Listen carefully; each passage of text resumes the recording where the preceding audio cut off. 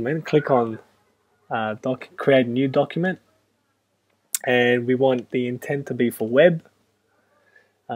Leave it at 1 page. We're not going to do more than 1 page. Make sure facing pages is off, and leave all the default settings. You want the orientation landscape. Hit OK. Okay, now that we're here, we can zoom out, Control minus, zoom in, Control plus. First thing we're going to do is change the color of the background. Now to do that, we go over here to the left hand side. It's called the rectangle tool. Click on that. We need to pick a color. So I'm going to choose a color up here, black, and I'm just going to bring a rectangle across the whole page. There we go. We've got a black rectangle. Ignore the blue and purple lines. They're just there for orientation and margins. Let's go over here and let's click on the selection tool. Now click outside of the page, so nothing's selected. So click around here. We're going to start bringing in the joker and the playing cards. Now, just in case you don't know what we're creating, this is it here. It's also in the folder.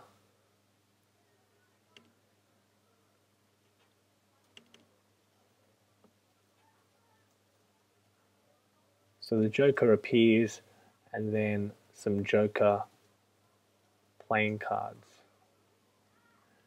up here around him. Okay, so it's an animation.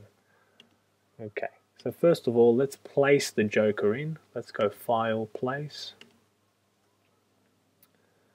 Now this folder, these assets are in Student Share, Computing, InDesign, the Animation folder, and you'll see Joker and Joker card. The first one we want is the Joker.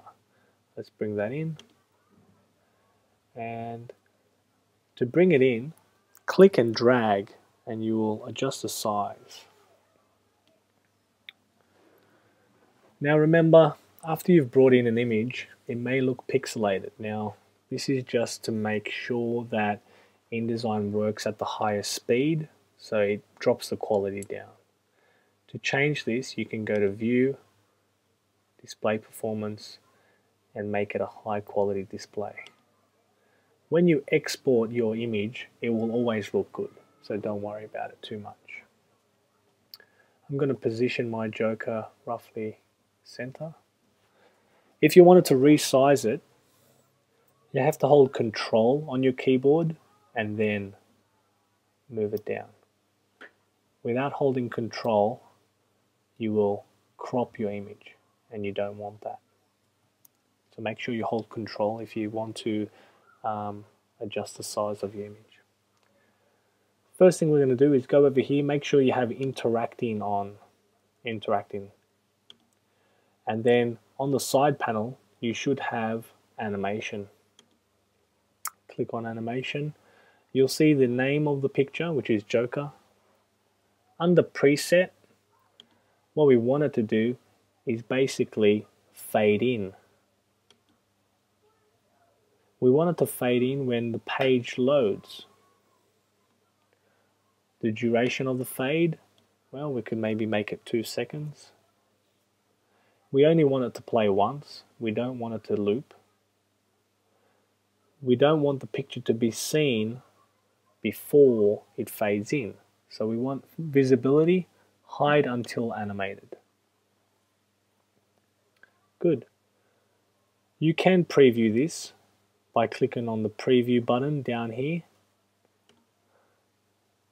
and you can see the joker fades in. The next thing to do is bring in the playing cards. So let's go File, Place,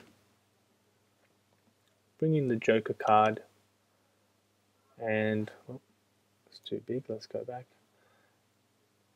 Okay, and I'm just going to draw a small shape like that, and then I'm going to rotate it a little bit. Control C to copy it, Control V to paste it, and you should get multiple cards. move them slightly, different orientations, put them in different positions, flip them around if you want.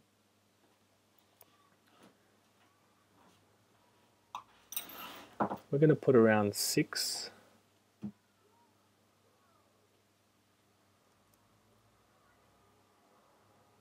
Okay, that'll do.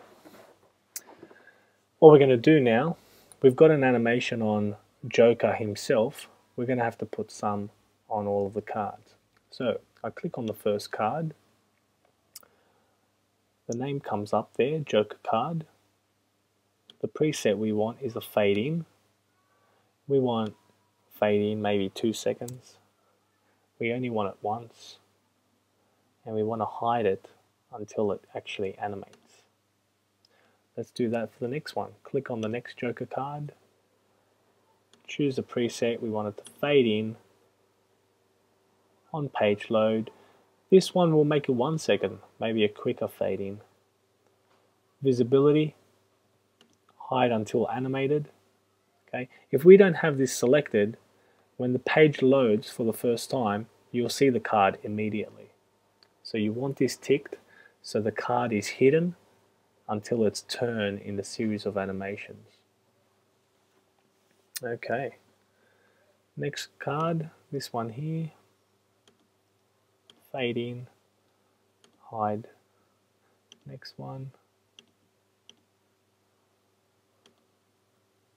Fade in, hide.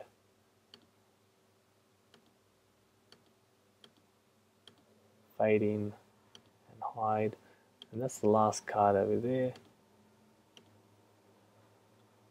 Now before we export it, let's do a little preview. Let's have a look. It's kind of small, but we can see it. I'll do it again. Joker comes first, and then the cards. And because I changed the seconds on some of them come out a lot quicker than others. If you wanted to change the order, okay, maybe you wanted Joker to appear after the playing cards. We could go over to timing and we can just adjust where Joker sits on the timing. So maybe we want him to come at the end. So I'll drag him down. So there he is, he's on the bottom now. If I do another preview, first the cards are shown,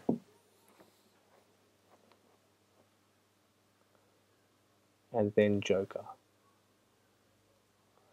So when you are ready to finish, what you've got to do is export your file as a Flash file.